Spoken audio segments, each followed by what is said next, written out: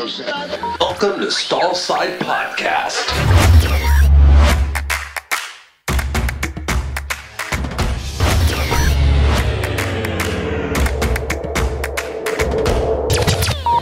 Bud, how's it going? I'm a 10 out of 10 today.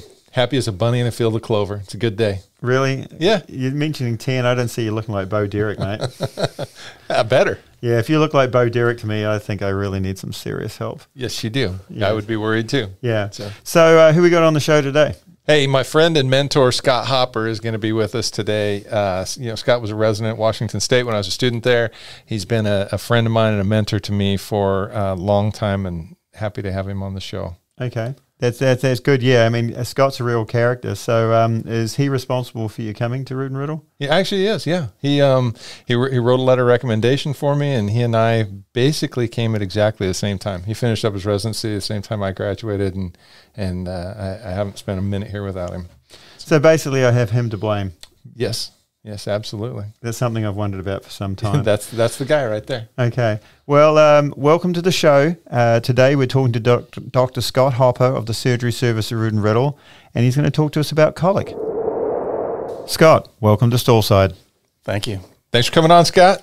Good to be with you. Thanks. Tell us a bit about yourself. 6'2", 190. No, wait, that was high school. I don't know what you want to know. Wisconsin boy, living in Kentucky, work on some horses. What got you into veterinary medicine? Fascination with horses when I was a kid. Did a book report on Clydesdales in the 6th grade, I think was the starting point. But I didn't start working with horses or didn't really touch a horse until I was about 20 or 21. Got hooked up with a veterinarian, did equine work, and I couldn't even put a halter on at that time. Well, you've come a long way since then. So what were you going to do? You sort of said you got hooked up with horses, and obviously you had a veterinary bent. Didn't really have much of a plan. When I first went to college, I went to Marquette. I thought law school sounded good. They made some money, or made some bank, as my kids would say now. So after a year, that wasn't really the thing. So I got, I worked at the Humane Society and stuff like that, and then got hooked up with a veterinarian that I spent 6 or 7 years. During undergrad and vet school, I spent every summer with them, and it was kind of all over from there. Okay. What brought you to Central Kentucky at Rood and Riddle? Hey, wait, we skipped a big portion of this, right? No, not yet. Not yet. Okay, your time's my time's coming. Bart. Good. Just relax. So this veterinarian that I worked with, his significant other at the time was coming to Kentucky to look at horses off the track. So she wanted someone to ride along. I'm like, I'll go. I haven't seen Kentucky. So that time it was a couple of years after Rood and Riddle probably a year or two after Rood and Riddle had just opened. So I met a veterinarian down here named Terry Garros, and I asked him if I'd come spend some time with him. So I came down that summer for a few weeks, slept on his couch, and he came by Rood and Riddle to drop some stuff off, and I was like, walked in the front door, saw the big viewing window, watched Bramwich do surgery, and I'm like, whoa, this is cool. And so then, I knew that, they had internships, and actually an old Wisconsin grad was doing an internship here at the time. So I, once I got into vet school finally, and it was time for internship time, I applied and got lucky. We can hear from the cheap seats now. What do you want to ask? Well, what he wants, it's coming. Yeah, what he wants to know. I'm patiently waiting. Yeah, this is his part. Is that after I did my internship, obviously applied for residency, and I went to Washington State for my surgery residency. So that's where I met Dr. Barber, because Dr. Barber was a student. I was not Dr. Barber then. No, he was just Bart at the time. Yeah. So still just lowly Bart. But yeah. So he was a student when I was a resident. So we actually came back here, when they called me up and said, hey, we're looking for a new surgeon, you're willing to come back. It was the same time Bart was just getting ready to graduate, and it was the first year they had a ambulatory internship here at the practice. And so I told him about it, and, I said, dude, this would be a great thing if that's really what you want to do. So Bart ended up loaded up the family, and Moved to Lexington. I applied. We came here the same day. And now I have a vivid memory of me and Scott Habegger on emergency duty, and the Colic came in, and young Dr. Hopper was on the case. I know where this is and going. I can remember being in surgery with him in the middle of the night, and we're all it's just dead tired, and we're all singing. Do you remember what song we were singing? Probably not. Faith Hill's "This Kiss." All three of us singing at the top of our lungs. It's one of my greatest memories from vet school. Scott Habegger is a classmate of Bart's. So actually, my one memory of Bart at the time is this: that Washington State opened up a new vet school, and so we're working up we had a Colic working up. Bart was one of the students on, and the lab is like a half a mile away. So, I let the students there kind of working up the Colic. I go to walk the blood back. I'm coming back, and I hear this god-awful noise coming from the treatment room. Well, what happened is the students decided to do stuff. No one was hanging on to the horse. The horse leaped over the front of the stocks and was stuck, had his stifle stuck on the front stall, the front of the partition in the stocks. Bart and I had to grab the horse's tail, throw it off, and then get the horse up. And I told him, because I was doing the emergency job at that time, and I told Bart, it's like, see, that's why I tell you to always hang on to the head of the horse when you guys do stuff. Perhaps you don't need to do a belly tap without hanging on to the horse. I don't know if that's true. And in other news, Faith Hill is on line 4 sending a cease and desist letter to you guys. There were a lot of them. Yeah, it was not pretty. You've killed the late 90s for me right then and there. We were good, actually. It was good. Yeah, I mean, the voice must have been a little bit higher back then. We were talented. Yeah, and young. Yeah, no, it was good. It was good singing. It was nice. It's a vivid memory for me, even though it was 20 years ago. Yeah, I wasn't there, and already I'm traumatized. So we're here today to talk about colic, because unfortunately that's something that comes in the door a lot. And doing as much emergency duty as you have done in your career at Rood and Riddle, you're probably really well placed to talk about things. So what is it? What are the unique features of the equine intestinal tract which causes colic to be such a common presentation to this clinic? Well, it's actually a great design if you're an emergency surgeon, because it's job security. Mm-hmm. And so, I mean, horses have a large amount of intestinal tract, and it's only attached to a few points, so it's very movable.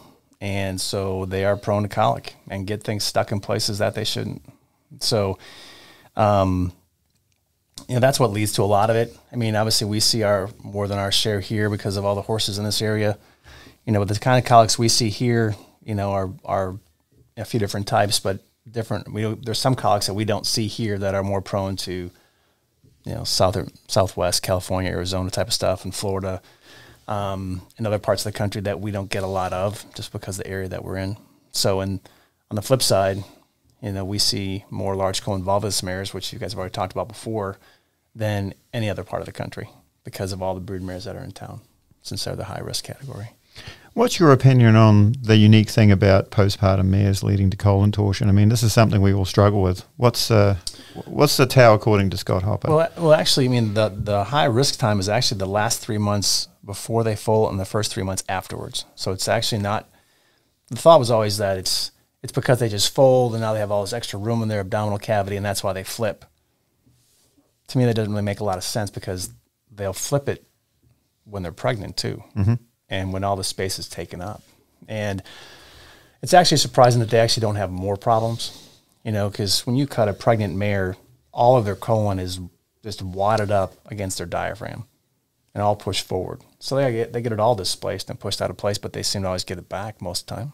So, but the mares in the springtime flipping their colons is obviously very common for us here. And, unfortunately, there's no way you're going to prevent it. And some farms end up they'll have a rash of them one year and then not have a bunch of them, then have very few for the next several years. So there's really no rhyme or reason as to why. Mm-hmm. But, it happens frequently. Any other parts of the large bowel which can cause an issue? Pretty much every part can cause an issue. Just pick your part. If you're talking about brood mares, they are obviously prone to volvuluses. And then they also will get mesenteric rents secondary to foaling and get their piece of intestine stuck through it. So, small colon is one area that we always check that you'll find, even as an incidental finding in a volvulus smear, you'll find that they've got an old rent in their small colon mesentery, and it's not a source of a colic right now, but it very well could be in the future. So obviously those are the things that we check. And the other spot is up by their duodenal colic ligament. They get a tear there, and that's easy to miss in a pregnant mare because it's a spot that's hard to get to. But those are some of the more common things that we'll see secondary to, in mares and secondary to foaling. Okay. What about cecal issues? We don't see as many. I mean, you can see some. Probably the bigger problem in brood mares particularly is cecal ruptures. And because I think during the foaling process, they get bruised. And we'll see that if you do colic surgery on a mare post-foaling, you'll see bruises throughout the colon and throughout the mesentery, especially small colon mesentery. You can almost see perfect footprints in their colon mesentery. And I think they get the base of their colon bruised to a point where it gets necrotic and they eventually rupture. And so you'll see that. Cecal dysfunction where they just lack motility or cecal impactions aren't typical for brood mares. I mean, cecal impactions are typically racehorses post-surgery. Those are the ones that can get cecal. That's the high risk for cecal impactions. How do these mares present? You've detailed a few problems with the cecum. How do those mares present when they come in the door, and how do you tell them apart from the other problems? Well, it's just all in the workup. I mean, some of those mares don't come in as true colics. They come in as more dull depressed. And so that can be, have a similar presentation to a uterine tear mare where they're not really colicky, but they're dull, depressed, can have a fever, and just look really dumpy. That's how they present, more so than a typical colic that is painful and uncomfortable that way. So they can present a little bit different. If they do end up getting a cecal impaction, those horses can get relatively painful like any other normal colic. Okay. Other parts of the bowel sort of coming forward, small intestinal issues. Well, in regards of what we typically see, well, it depends on age group. If you have a foal, it's pretty much a small intestinal volvulus until proven otherwise. That's the most common thing that you guys send us. Yep. Is the big thing. In older horses, teenagers, strangulating lipomas are a big part of it. You see those, that stuff, and you give an 18, 19-year-old horse that's got a small intestinal problem, it's that until proven otherwise. And then also even in younger, but mostly younger horses, but even in some, older horses are either small intestinal intussusceptions or in, yearlings, you'll see cecal colic intussusceptions or ileocecal. Foals often get just like jejunal intussusceptions where they just telescope on itself. For the people that don't know what intussusception is basically the intestine just telescopes into itself. So small intestine, it just, one part goes into the other part. If it's ileocecal, then your ileum, which is the end of the small intestine, actually goes into the cecum. And those ones are often associated with tapeworms because tapes like to migrate there. So I think it has something to do with that and the motility that causes them to do that. Yearlings seem to be the ones that get the cecal colic intussusceptions. And those can be pretty bad because often you can't get those reduced and get them back out. So that's often the kind of stuff we'll see with those. So, but on most of these, you might have a suspicion of what's going on, but you never really know till you take a look, right? No, with ultrasound, you can pick up on some of these things, but you can miss a lot on ultrasound because you only see a certain part of their abdominal cavity. But yeah, we can have suspicions, but yeah, you truly don't know what you've got until you get in there. That's the fun part of it. It's like Christmas every time. So you still enjoy doing them though? Oh yeah, of course. Because like I said, you don't know what you're going to get. Yeah. And the volvulus mares are probably the most easy ones to predict, because you know what you're going to get and you can go in and knock them out and you're done. But some of the other ones, like the foals are the same. They're small intestine. It's the matter of how bad it's going to be. Mm-hmm. But a lot of them, you go in, you're like, whoa. I wasn't expecting that. But you are routinely saving horses now that weren't before because colic surgery is relatively a new procedure, correct? Well, colic surgery itself's been along forever. Heck, You know, if you talk to Dr. Embertson, when he was an intern, they did. If that's forever ago. Yeah. That's pretty long ago. Lincoln was president. It was close. You know, they actually were doing bare-armed colic surgeries at the place he did his internship. Wow. And, you know, so colic surgery has been along a long time. I think some of the techniques changed, you know, because a lot of people think just because a horse has a dead piece of gut or dead piece of small intestine that they have a poor prognosis and they'll just euthanize them. So they won't do a resection. And same with age. You know, if a horse is 20 or 22 and has a problem, they'll just put it down as opposed to do surgery. Where, I mean, here we're fortunate because, you know, we're not quite as financially strapped. You know, for some, man, I've done colic surgery on horses that have been 25 and 30 and done resections, and they've done fine. You know, and I mean, of course, age brings down some, you know, its own issues, but you know, they can do just as well as others. So, you know, some of the techniques change. Reports come out for, you know, you can do a 1-layer anastomosis as opposed to 2-layer. People report on stuff like that, but really, I wouldn't say that the techniques used in colic surgery have changed during my career significantly at all. Gotcha. You talked about ultrasound before, so just stepping back for the general workup, when the adult horse walks into the hospital and it's colicking, what's your approach to the workup? What's important? What do you look for first? How do you go through this? I mean, the workup for us is it's so systematic now because we have a routine here of how we do everything. So, you know, they come in, they go in the stocks, or they go in the induction stall depending on their degree of discomfort or willingness to go in stocks. And, you know, we have a team that works on them, so we get the colic worked up in a very quick period of time. And if they're severely painful, I mean, they can be on the table in less than 10 minutes if need be. So, I mean, they routinely get, you know, routine blood work done. They get an abdominal ultrasound, rectal, depending on their severity of their pain. We don't do as many abdominal centesis or belly taps on them, depending on the case. You know, they get a catheter placed, obviously. So a lot of stuff happens in a very, very short period of time here. And so that's the nice thing of having interns and techs and support staff that we do. So, you know, we can make the decision pretty quick. If it's bad enough, I mean, we can have a horse on the table literally in less than 10 minutes. And for some of these things, time is everything. I mean, especially for large colon volvulus mares. That's why, you know, the success rate in central Kentucky is significantly higher than anywhere else in the country. It's just because we get them faster. So, I mean, national survival rate for those is 35%. You read the literature. And here it's 80. And it's not because people are bad elsewhere and that we're that good. It's just that we get them faster. So, yeah, that's important. That's really important. Yeah. As Embertson says, time is trauma. Yeah. Yeah, and just people on the farms with the experience recognizing when they've got a problem and just loading them up. So yeah, and you mentioned a belly tap, right? How does that guide your decision making? You say we don't always do it, but when you do use it, what are you looking for, and how does it help you?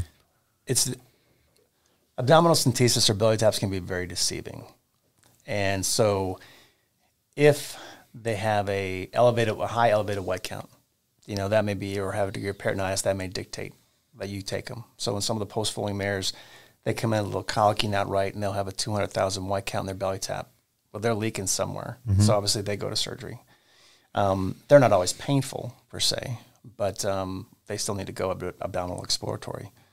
Whereas for colics, I mean, you're looking for protein level, lactate, things of that nature, but no one test will dictate exactly whether you have to take a horse to surgery or not. And part of that's just gut feeling. And you can have normal belly taps on horses that have ruptured.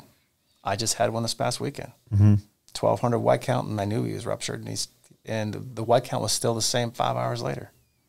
And so you can do histology and do cytology and do slides and look for intracellular bacteria, but that's not something you're going to do at 2 a.m.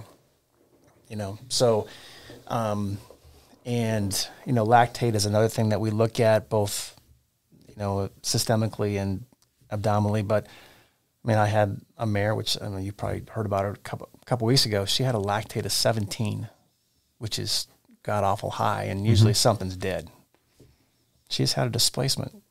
She may have had another reason for it, but eventually she lined out and she did fine. But you know, so that not everything fits the rule, so you could, I think probably the biggest challenge for colics and working them up is part of it is using, your diagnostics and stuff, but part of it is just truly a gut feeling and your decision making as to, do you resect, not resect? I mean, that's what makes colic surgery a little more challenging, is the decision making process once you get in there.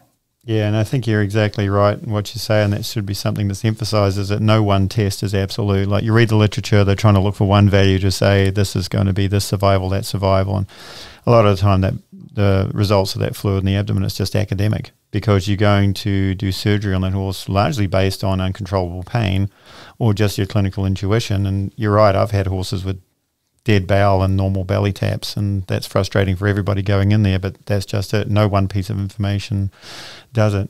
So once you're in there and you've corrected things, sometimes you can actually have a foreign body in the bowel. What are some of the most unusual things that you've actually taken out of the intestinal tract of a horse? There's been lead ropes, hay nets, plastic bags. Of course, they don't always resemble those things once they get down far enough where they've been stuck. But those are probably the most common things you see. That I mean, horses will eat. They're kind of like dogs; they'll eat anything sometimes. Yeah. And some things pass, and some things stay in there long enough that they eventually cause an obstruction, and that's when you end up going in. That's what's interesting to me about a horse is you can feed them crushed up butte tablets in their grain, and somehow they can pick around it, but they can't avoid eating a lead rope or a caterpillar or whatever it is. They get bored sometimes, so they just start eating. Chewing on stuff. And Pac-Man. Those lead rope stories, always wonder what happened to the person hanging onto the lead rope, or if one of the people in the barn is actually missing. Yeah. When you do a head count, and then the horse ends up here with obstructed with a farm worker.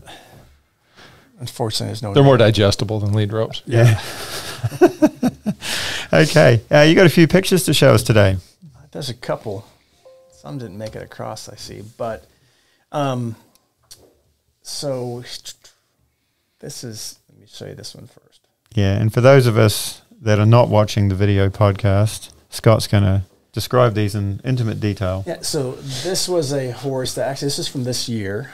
And, I don't remember exact age. It was a young horse, like maybe a yearling or 2-year-old, I think. And this horse came in colicking, didn't really know, thought it may be small intestinal. We get in there, and the horse has got a jejunal, ileal, cecal intussusception. So his jejunum, which is the longest part of the small intestine, the ileum is the last part. So he's telescoped probably 8 feet of intestine. So his jejunum's gone in through his ileum, all the way through his ileum, and it's now sitting inside of his cecum. So, which is it's very, very uncommon. So I was like, kind of, what the crap is going on? So I could feel this really firm piece in his cecum. And I'm like, there's just no way we're going to get that back out, And so, I kept on working on it, and, putting some tension on stuff, and just eventually this thing just popped out. And so this picture that you see is, part of the intestine, but it had this thick mass sitting right in the middle of it. Initially I thought it was just intestine telescoped on itself, but it wasn't. And so when we cut into it, so obviously I had to take that out. So we did a resection. And so when I opened up, so we did a resection, got that out, that wasn't a big deal. And so when I open this thing up, you can see the mucosa is all purple, and that's from being stuck inside. Had this really firm mass within the wall of the intestine. And how old was this horse again? Like 2. Okay. The yearling 2 is relatively young. And so it had this big mass that was stuck inside the ileum, or inside of its jejunum, sorry. And then when you cut into it, it's just this really firm, dense tissue. And occasionally, horses can get intestinal tumors just like anything else. But usually we see tumors in old horses, not young horses. But this is a tumor, it's called a leiomyoma, which is actually a smooth muscle cell tumor. And the small intestine has muscle in it, That's how they propel things downstream when it contracts. So this is actually a smooth muscle tumor that the horse had developed, and that created an interluminal foreign body, mass, and that's what caused it to get pulled on downstream and stuck into the cecum. So, we did a resection on the horse, and that's what was my suspicion based upon what I found. It was going to be a leiomyoma, and that's what came back on histology, and the horse did fine. But that was kind of horse did fine. Yeah. Oh, What do you think? I didn't think that was the outcome you'd get there. I did surgery. What do you think? Well, come on, dude. So that was it's being recorded, so I can't tell you what I think. I'll tell you later. Okay, That's later. right. Yeah, But that was kind of give him some hand signals. But that was kind of an interesting case, because that was pretty unusual. So, this other thing we had was this was probably a weanling, probably from some farm that was poorly managed. It might have been your farm, Bart, actually. Yeah, thanks. So it was a weanling, came in for colic, took her to surgery. We thought maybe small intestinal as well. So when we opened it up, if you look, if you're lucky enough to see the picture, this is a piece of small intestine. Now, this piece of intestine is really turgid like a sausage. And if you look, you see all these little white lines throughout the intestine everywhere? Those are worms. So those are all strongyles, roundworms, that are within the lumen of this horse's small intestine. So this horse had a asteroid impaction, right? Now, the unfortunate part with this is that we got this horse too late, and this foal already ruptured, and so let me show you this may be gross for some people. It's cool for others. As you can see, the worms, maybe I'll play that again. If you watch, the worm actually, they're alive, so you're just crawling right out. So what happened is that because of the size of the impaction, it had split his mesentery, or split his intestine at the mesentery side, and he then had feces or had feed going into his mesentery. So you can see all the green, that's all feed in his mesentery, and then causing to have peritonitis, and that's why all the worms are coming out. And unfortunately, we had to put this, once a horse ruptures, there's no way to save them, so you have to put them down. Right.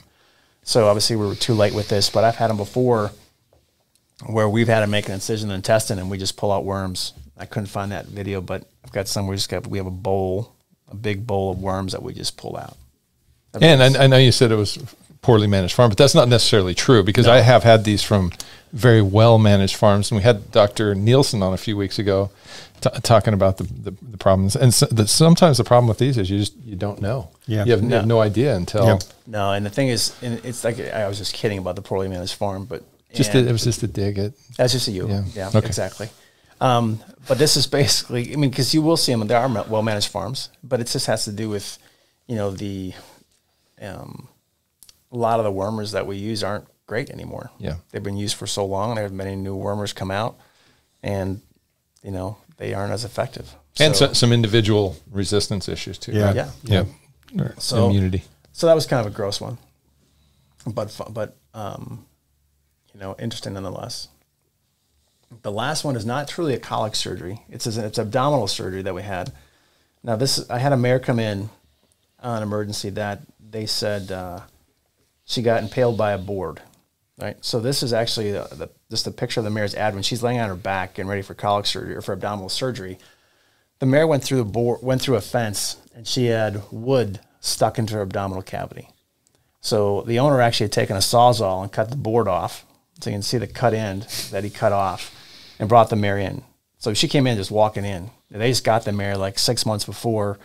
I didn't realize that she had been pasture bred, and she's pregnant as well. So they're getting two for the price of one. And so they brought this horse in. And, of course, I'm telling them this is probably going to be a bad deal, but they wanted to try and go to surgery and see. And I said, we don't know what's going to happen unless we go in there and see. Like this is one we did do a belly tap on, but couldn't prove that she had ruptured anything of that nature. So we took and did an exploratory. And so, like this is like the tip of the iceberg. You never really know what you're going to find till you get in there. Now, this is what came out. Now, that's a full sheet of paper towel. So that's like about a foot. So those are about 15, 18 inches long pieces of fence board that were in her abdominal cavity. And she did not puncture a thing. Now, the thing that saved her was the fact that she was pregnant. Because what happened is when that board went in, I could see where it had glanced off the uterus because she had a little excoriation in her uterus. So it hit the uterus and bounced off. And didn't put it through mesentery, didn't put it through a piece of intestine, nothing.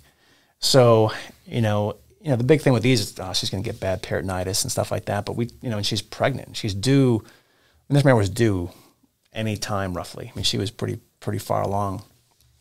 And the mare actually did great. The foal foaled in the clinic. And I'm not sure who had it. I think maybe Bonnie had it. Foaled in the clinic.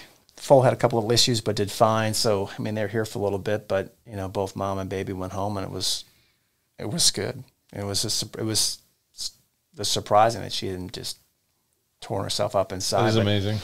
And, when we pulled it out, I was like, holy crap. It's just, the board just kept on coming. I thought it'd be in a few inches or something, but it just kept on coming and coming and coming. It was pretty amazing. That is amazing. That is amazing. Were you worried about that when you laid her down, that, that was going to... That was we had to take some precautions laying her down. Yeah. Right? Because she wasn't a really big mare. She's a smaller quarter horse type mare. So, but the big concern laying her down is that I couldn't have her drop on her abdomen. Right? I couldn't take the risk of her pushing that board back up further into her intestinal or abdominal cavity. So, she was small enough that we could, as she started to go down, we could pull her over on her side before she could hit the ground. And which, that could be harder than an older horse, but luckily we had, enough people here that we were able just to take and pull her on her side as soon as she started to crouch down, got her on her side before her abdomen could hit and push those boards back up in her abdominal cavity different. So, any further. It's kind of cool. Yeah. A little bit of luck involved there. What's the prognosis for these horses post-colic surgery? I know it depends on the problem, but in your experience. I mean, I think people are, what surprises me all the time is people always ask, well, so what can my horse do after colic surgery? So what can they do? It's like, if they make it, they're not sure if they can go back and ride them again or show them again. And it's like, it's pretty much an all or none. Either they do great and they survive and they go home and can do whatever they were doing before, or they get sick and have problems, and some of the ones that are really bad and don't make it. But if they do well post-op and go home, they can go back and show, race, jump, do whatever, for the most part. So, prognosis is really dependent upon what you have and what they have. I mean, there's certain ones that have a slightly higher complication rate than others. But, I would say the large majority of them do quite well. I mean, you can tell people percentages and roughly how well you think their horse is going to do. Because everyone wants to know right after surgery, how's my horse going to do? Is he going to be good? Is he going to be okay? But there's some that you think are going to do great, that for whatever reason just tank and don't do well. So, you're always a little bit cautiously optimistic. You don't want to be prominent on the moon when you're, 1 hour post-op. So if you're buying a horse, though, say it's in competition, it's in racing, and it's had a colic surgery, how much does that factor in? Should that factor into people's decisions? Because we know that there's a recurrence rate that's higher than the average horse in the population. Well, if you have an idea of what the horse had and what they had done at surgery, I think they can kind of guide you a little bit. Because if you're buying a horse that had a volvulus, so we know that they have roughly a 1 in 5 chance of recurring again. So that's the risk that you take. And, if a horse had a small intestinal resection, a lot of those do really well. Now, foal surgeries are different. Foals want to develop adhesions to everything. But with that said, the large majority of foals that we cut that are just small intestinal volvuluses, if they do well post-op and go home, they do great. We don't see them back for adhesion. It's a very rare one that we cut a second time because they have adhesions. The ones that have adhesions, are mostly foals, and those happen when we have to do a resection in a foal. Those are the ones that are at a higher risk. But, we've had cases before, and I'm sure I've had them with Peter, is, some of the foals when they're born, if the mare stands up too quick or whatever, they'll actually rupture their umbilicus and they'll eviscerate intestine right out of their umbilicus usually that is like, that's kiss of death. I mean, you get exposed bile like that, you might as well just put them down in most cases. But we've had a couple, and I remember there's a saddlebred baby we had that came from Louisville that they called. I told them what to do, and they had 2 guys in the back of the trailer. They kept the foal on its back. By the time it got here, it had a bandage with some small intestines poking out, but none of the mesentery was torn. The bile was inflamed, but not dead. And, we went through painstakingly cleaning every little tiny bit of shavings and straw off of it and everything, and lavaged his abdomen afterwards, and that little stinker did great. But I had a picture of that too from earlier this spring. We had one that came in that, all of his intestines were all just, the mesentery is all torn and everything. So that one just got put down right away. But the adhesions mostly in adults, we see some occasionally, but even the small intestinal resection horses, I said that's more the exception than the rule as far as adhesions go. Because we try to do our best to try to prevent adhesions from forming. But there's no great way to prevent abdominal adhesions, especially in foals. I mean, there's a lot of stuff that the medicine guys do, and as well to try to prevent that, because that's really the biggest thing in foals, particularly. Adults, it's not. So we still do stuff, but it's not quite to the same degree as foals. So, if they do well post-op, they can go ahead and do whatever. But all those horses are going to take a hit when they get sold. Yeah. If they're sold to sale, they're always going to take a hit because, it's not like, they've had an abdominal surgery, so it's always going to knock them, no matter what. Even though if it had basically a displacement or nephrosplenic, which is not a big deal, that people are like, I don't want to deal with that. Gotcha. It's just the way it is. Gotcha. So people should factor it in, but not necessarily completely avoid them. No, as a buyer, it may be a good way to get a deal. There you go.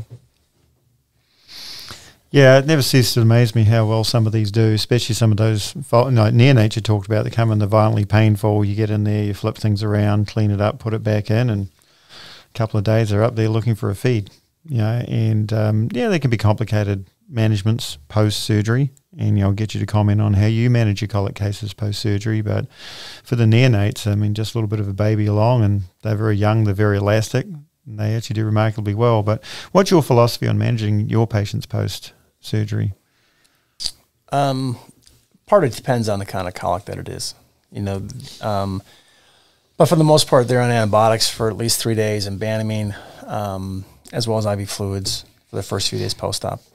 And then if their white count's normal, then we'll stop antibiotics after 3 days. And, the premise of the routine colic is they go home about the 5th day after surgery, depending. Small intestinal cases, those can take and linger a little bit just because some of them want to develop ileus where their intestines just not working quite right, so they want to reflux a little bit. You have to go slower to put them back on feed.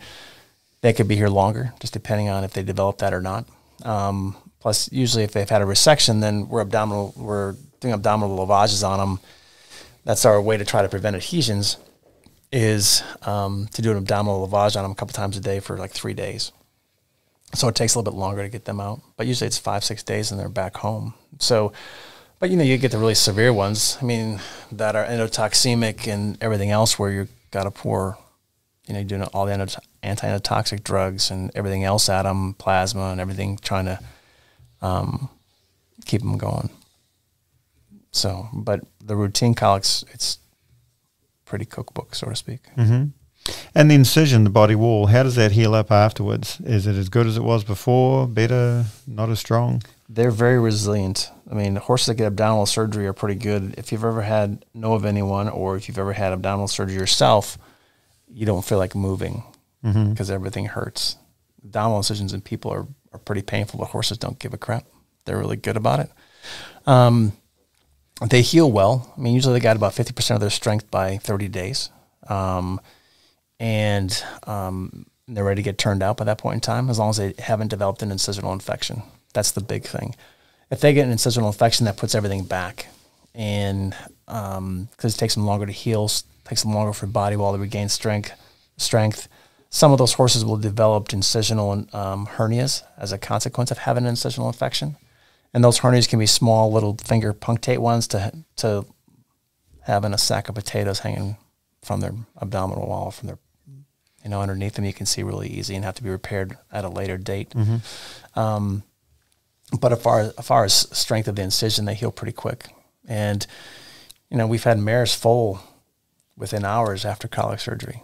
And that's when you're a young surgeon starting, you're like, oh my God, is this going to all come apart? That's your fear. It's just going to blow apart, but they don't. They all hold. And so it's like on pregnant mares, we don't take the baby unless we absolutely have to take them, because you don't know if they're quite fully cooked or not. So we leave them in. But we've all had them full very shortly after colic surgery and do fine. That's a lot of pressure. That's a lot of, That's utterly amazed me how that suture line can hold. Yeah. And it can hold the weight of that horse, the tension across the incision line, and they just heal up. It's a testament to suture material and technique. It really is. And the horse itself. And the horse itself, yeah. They're so tolerant of it. Yeah. Yep, they are, for sure. Good. Okay. Any more questions for our guest? No, I think so. Thank you for coming in with us. Those are some neat pictures you showed us, and pretty cool cases. Yeah. Gone from the routine to the not so routine, and all in the career of Scott Hopper, which is still ongoing. I've appreciated some of those late night calls I get, and I go, just let Hopper deal with it. just rolls over and goes back to sleep, puts the phone down. He never even answers the phone at night. That's not true. It's just he just rolls. Yeah, somebody's lying. Okay, well, again, Scott, thanks for your time today. It's been a pleasure, very interesting. And for the audience, that was Dr. Scott Hopper talking about a little bit of his career and also Colic and the horse with some unusual presentations. See you next time. Thanks.